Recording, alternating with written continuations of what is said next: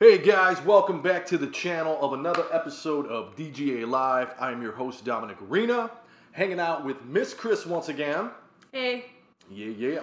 We are going to talk about something kind of like a childhood thing, kind of growing up in the 80s. We were talking about 80s movies.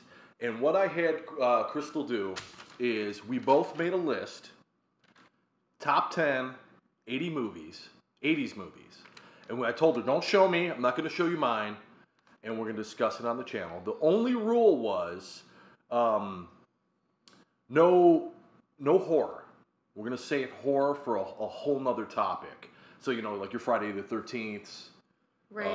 Nightmare Before Elm Street, all that good stuff. Those are all 80s freaking great movies. But that had to be out of the list, and we said no Star Wars because I believe Empire Strikes Back was 80. In Return of the Jedi, I think was 84. So those are classics. That's a topic on its own. The Star Wars and the Star Treks and all that shit. So movies growing up that you adored and that means something to you. We're gonna discuss it too. So I'm gonna let you go first. Give me your number 10. Okay. So hold on, before we go. And if you name a movie that's on my list, I'll tell you where it was.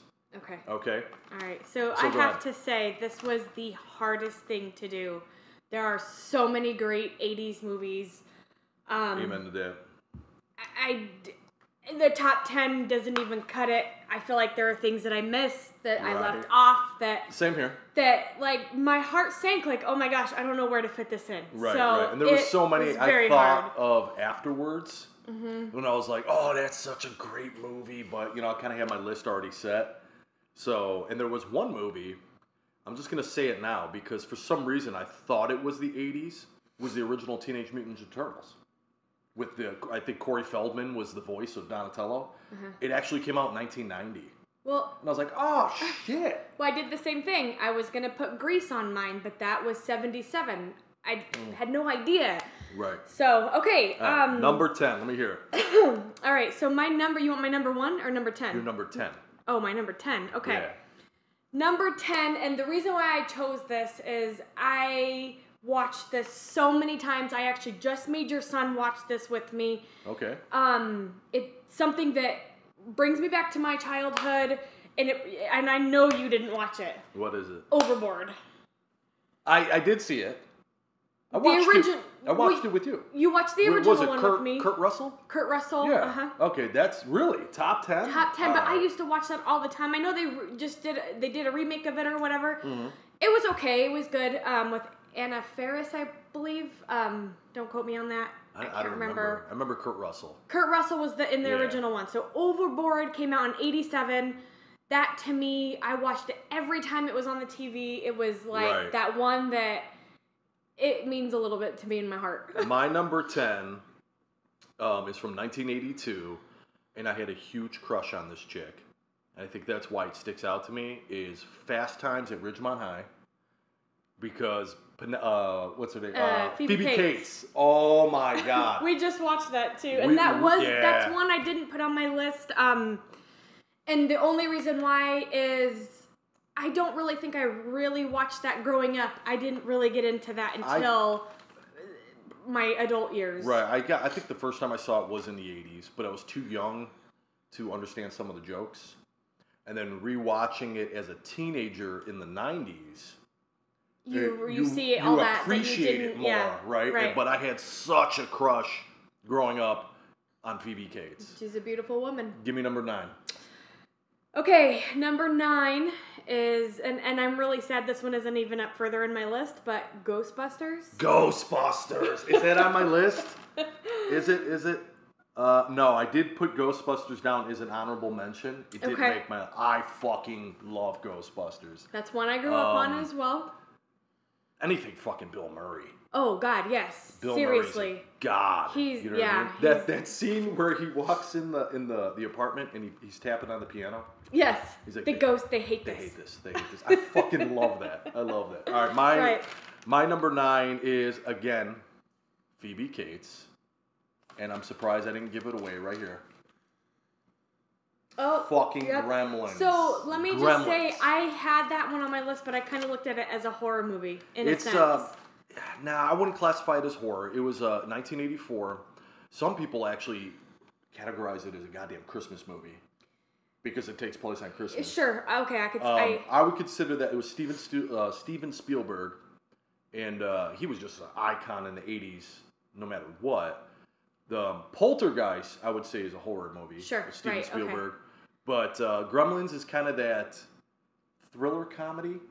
Yeah, you know what I'm saying? I understand. I didn't want to ask you because it was top secret, our list, I don't so I didn't want to. Horror. Not at all. Okay. Go ahead. Dang it! I was gonna put that one on there. Number 8.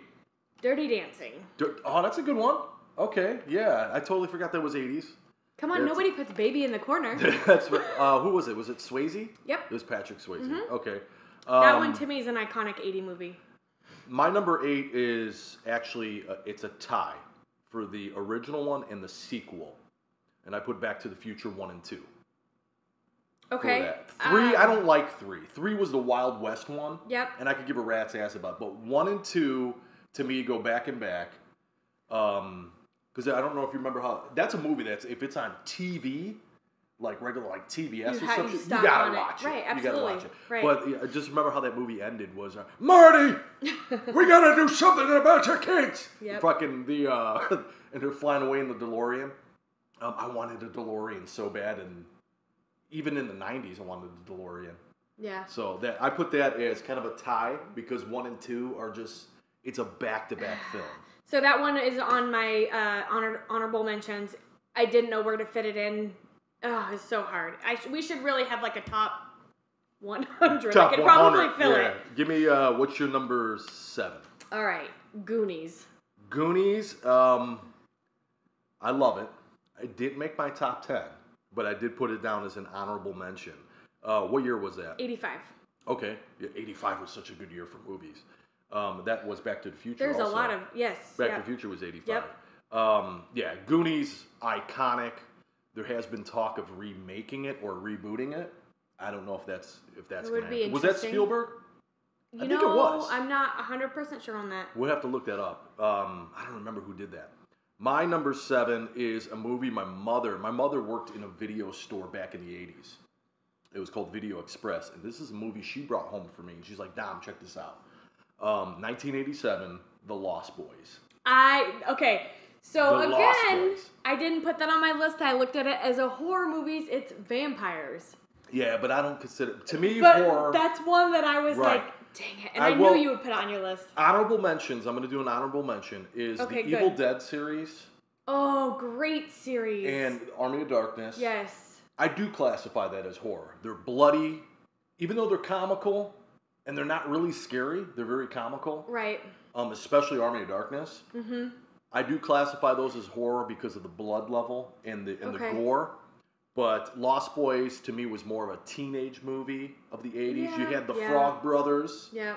Kiefer Sutherland is, what the hell is his name in that? I know that the other boy was Michael. But who else was in that? Corey Haim. I knew it was one of the Coreys. Well, both Coreys were in it. Okay, Feldman and Feldman was a frog brother, and then Haim was kind of like the little brother. Awesome freaking movie. What do you got for 6? This one, I absolutely love this movie. My sister hates it, and she never watches it. Hint, they play it for 24 hours right before Christmas. It's a Wonderful Life? Christmas Story. Oh, Christmas Story. Hell Come yeah. on, how you forget about that one? You're going to take somebody. It's Fragile. It's Fragile. The fucking leg lamp.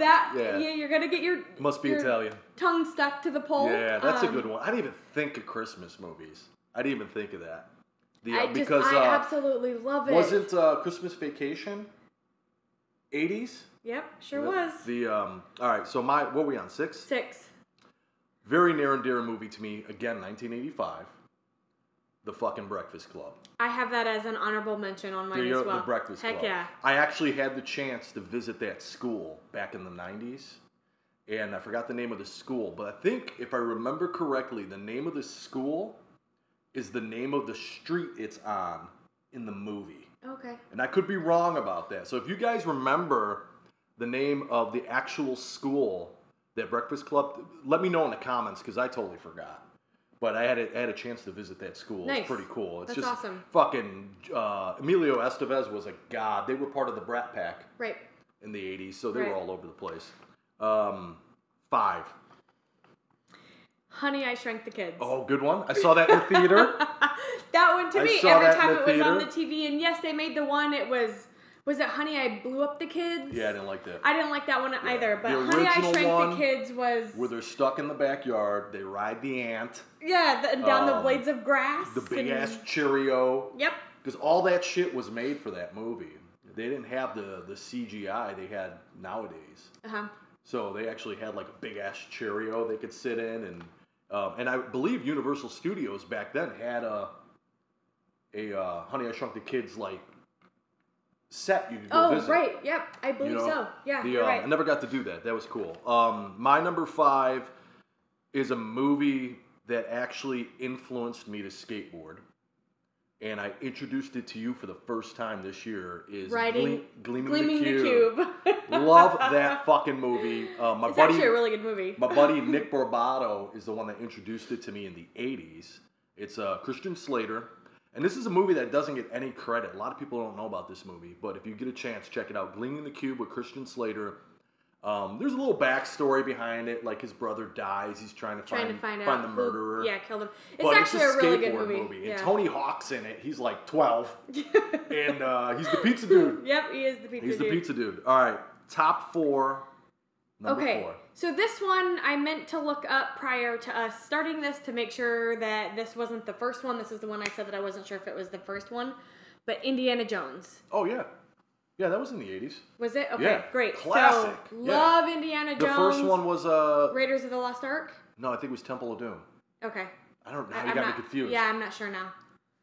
Maybe it is Raiders. Shit, that's another one. There's the one that I looked up was Raiders of the Lost Ark, and that was 81. 81? Holy cow. So that's what made me think that if that's not the first one, maybe there was one that actually came out in the 70s. No, it wasn't 70s. Okay, so... Yeah, because he was doing Star Wars, and he did Star Wars in 77. Okay. And he got with... the thing with Indiana Jones is it was a tag team with Spielberg and Lucas. They kind of tag team that movie. To be able to Yeah, and it's Harrison Ford's favorite role. That's his all-time favorite role. Is Indiana Jones? Is Indiana Jones. Yeah, I love it. My number 4 is 1987, and I don't go a day without quoting this movie. I know what it is. What do you think it is? Spaceballs. It's Spaceballs. Spaceballs the movie. That's right. Good. Awesome. We haven't got any on the same. Wow. That one is on my honorable mention, and the only reason why it didn't make my top 10 is because, again, that wasn't one I grew up on. I didn't see when I was younger. Yeah. I didn't get to really watch it until I was older, so I didn't put it in my top 10. Love that. I'm not a big fan of spoof movies. It's so great. But they nailed it. We just made his son watch it. Yeah, my son's not into the old stuff. He's like, oh, this is so old. But 90s is old for him. He watched that and he got a kick out of it because Yeah. he can relate to the characters. Joan Rivers is freaking Dot Matrix, right. C-3PO. Yeah. You had John Candy. There's a ton of great John Candy movies. Awesome, I didn't even think of John Candy. Rick Moranis again is Lord Helmet. That fucking alien that pops out of the dude's chest and then does a little dance number on the table. Like, hello, my baby, hello. That is iconic to me. I love that. Such a great one. All right, now we're in top 3. Did you... Okay, yeah. Yep, top 3. Top 3. What's your third? You quote this one all the time. Go ahead.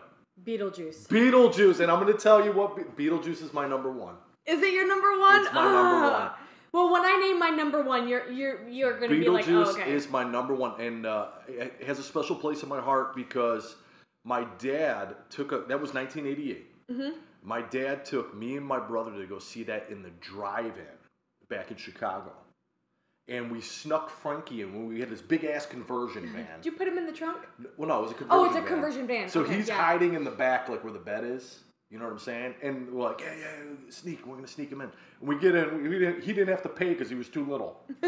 So we snuck him in for no reason. And it was a double feature that night. So it was Beetlejuice, and then the second film was Batteries Not Included. Oh, that's such a great movie. You remember that movie? Yes, and I almost put that one on my honorable mention too. Fuck but yeah, so that's this my list number would have been one. a million years long. That's my number one. My number three is, it's not even a good movie, but it's iconic to me because, again, when my mother worked in the video store in the 80s, she brought this whole series home for me. And the one that stuck out, and I made her watch it, was Ernest Goes to Camp. Yes. 1987. Not good movies. I love Ernest Goes to Camp. Scared Stupid. Goes to Jail's okay. The Christmas one he did was garbage. There's just a ton of Ernest. All right, little joke is one of our worst fucking Ernest movies is called Slam Dunk Ernest, where he plays basketball. And for some reason, I got it on DVD because I was collecting Ernest shit. Me and my sister rewrap that every year and give it to each other for Christmas. And then I give it back to her and she gives it back. This has been going on for over a decade with that fucking movie. Do we even know who has it? I don't even know. Yeah, I'm going to have to go through my shit, but I'm pretty sure she's got it. I really think Tara has it right now. I didn't, Tara? Yeah, I didn't get it. I didn't get it for Christmas. You but didn't horrible get it. fuck. Ernest Goes to Camp, though? Oh my God, with the fire ants? Yeah, we just watched that the other night. Yeah. All right, number two. Okay, so this one, you mentioned it earlier. National Lampoon's Christmas Vacation. There you go. And I forgot about Christmas movies. And I'm glad you put that on there because that's another one that when it's on TV, you stop and watch it. Yes. Even if it's not Christmas. Right, you know? right. It's just, such Ross! a great movie. Ross! And he's always right there. Right. I fucking, yeah, that's great. I mean, I really enjoy a lot of the National Lampoon's movies. Yeah, they're all, even the one that go to Vegas or whatever, that was a good one. Yeah, Vegas is good, yeah. But that Christmas Vacation is just where he kidnaps his boss. What was the first one? Was it just called Vacation? National Lampoon's Vacation? I forgot. Or European Vacation? I'm not sure if that was before this one or after. There is a European Vacation, but I don't know if it's... But for some reason, I Christmas thought it was Vacation after. is the best. It's the shit, yeah. It's the best. My number two is... pretty much sums up my childhood. I must have watched this 1,000 times when I was, goddamn, like 6 or 8. Yep. Never Ending Story. That is a great movie, and love Never Ending Story. Again, didn't make my list, but I still get a little teary-eye when Atreyu dies. Yeah, right. Atreyu. But Falcor, everything about the Rock Eater. It was the fantasy was pretty big in the 80s. Mm-hmm. A couple honorable mentions that go along with this that didn't make my top 10 is The Labyrinth. Okay. And Dark Crystal. Yeah. I love that. Was Jim Henson. Actually, was Labyrinth Jim Henson too? Could have been. He might have had something to do with it. Could have been. But no, Never Ending Story. And I love the fact, watching Stranger Things, they actually kind of tap into that and they start singing the song. I was like, hell yeah, that was my jam. Is that why Logan had been humming it this whole weekend? Because of that, yeah. He hasn't seen it, but I think I have like 5 copies of that movie because it kept popping up on like double featurettes. Yeah. So I got it on DVD, got it on Blu-ray. Oh, here, it's on this double featurette. Right. It's on this. Right. I can't get rid of that movie. You already know my number 1. What was your number 2? That was my National Lampoon. Oh, that's right. Yeah. What's your number 1? Little Mermaid. That was 80s? 89. Holy shit. But to me, I'm such a huge Disney... That's a good one. Yeah, anyone that knows me, I collect all of the Disney movies, and I've kind of slacked off lately, but I do have a ton of Disney movies, as you know. Right. Little Mermaid to me is that one that I watched over and over growing up. Who didn't want to be Ariel? Come on. Now, I told you Beetlejuice was my number 1, but... because to me, it's very 80s iconic. But if I had to like pick a top 10 all-time favorite movie, Scarface was in there. Oh, right. That's a great one. That was 80... That's a great movie. God, what was that? I wrote it down too. 83. I didn't include it in the top 10 because it just, when you think of Scarface, you don't think of 80s movies. Right. You know what I mean? 80s were just so like kind of, that cheesiness. Well, one that we didn't mention either. What about E.T.? That was 82. E.T.'s iconic. I know, but to me, yeah, I know E.T.'s awesome. Don't get me wrong, but it's not one of those movies I draw back to all the time. And that's why it didn't make my top 10. Couple honorable mentions is 1989 Batman. Oh, okay, I didn't even think about Batman. Right. My favorite Batmobile to this day is that one, the Tim Burton one. The Outsiders. Okay, that 83. That had everybody in it. It had Patrick Swayze, Tom Cruise, Ralph Macchio, Matt Dillon. I couldn't tell you, but it's such a great movie. I think Matt Dillon was in it. There was a ton of people in it. Rob Lowe was in it. It's a greaser movie. Mm-hmm. Fucking love that. And another one that I quote almost daily is Princess Bride. That's such a great one. Princess Bride. It didn't make 87. My list again because it wasn't one that I watched as a kid. Inconceivable! Fucking, yeah. Some of my honorable mentions was Big. Come on, Tom Hanks. Oh, fuck. That's such a great one. Big. I love that. Big. That's an iconic 80s movie. Right. I don't know if you ever saw this. I've never heard you talk about it, but Raising Arizona. I don't think I've seen that. Such a great movie. You've never seen Who's Raising that? Arizona. I've heard of it. You would ask me that. I should have probably done my research, but if I have it, we should watch it. I've heard of it, but it's not ringing a bell. Yeah, were they still the baby? No. Oh, it's so good. Such a good movie. No. Original Terminator. Oh, good movies. Yep. I also put RoboCop because when I saw RoboCop when it first came out, in '87, and I was young, and I remember I was blown away by the blood. I was like, "This is the goriest shit I've ever seen."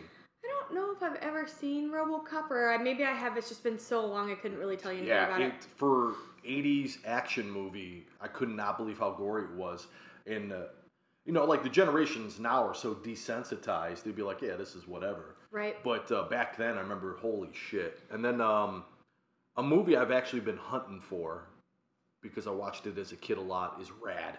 Yep. The BMX movie. Mm-hmm. That was '86. And then I also put as an honorable Roger Rabbit. I do have. Okay, so I was gonna bring that up. I have Roger Rabbit on here as well because that was. That was awesome. It was super awesome, and a movie mix. Yeah, and it was it was done well because I remember the first cartoon movie I've ever saw, like cartoon with live action, was it Pete's Dragon? I think it was called. It was a Disney movie. Yes, Pete's Dragon. And the fucking dragon was cartoon, but I wasn't blown away by it like Roger Rabbit. Roger Rabbit was awesome. You had Mickey was in it at the end. Yep. I think Bugs was in it. I believe so. Baby Herman was fucking great. Yep. Benny the Cab. Awesome film. What about Land Before Time? Land Before Time. You don't Is remember? it the dinosaurs? Yes. What? Fuck that movie. That was such a cute movie. That's the only one I don't give. Tara loved that movie. Milo and Otis. Milo and Come Otis. on, the cat and the dog that go on the adventure. You can fucking keep that too. I don't. Nah, you fucking keep. What about Top Gun? Top Gun. Yes, and there's a trailer. You can find it on YouTube. Top Gun is coming back with Tom Cruise, and I don't know if it's a reboot or like a sequel, but I'm excited about that. Yep. And I want to wrap this up because we're gonna hit that. There's two real quick that you forgot, really big ones. Go for it.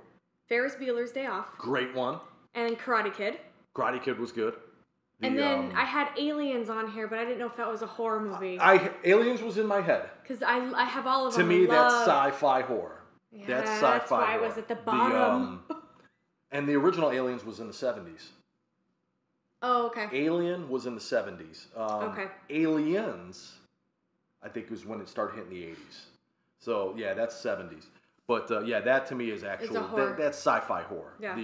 There's nothing comical about it. Right. Sure, right. Like Beetlejuice has got the comedy, right. And Gremlins does too. But rock and roll, man, that's going to do it. We're coming to that point where the video's getting too long.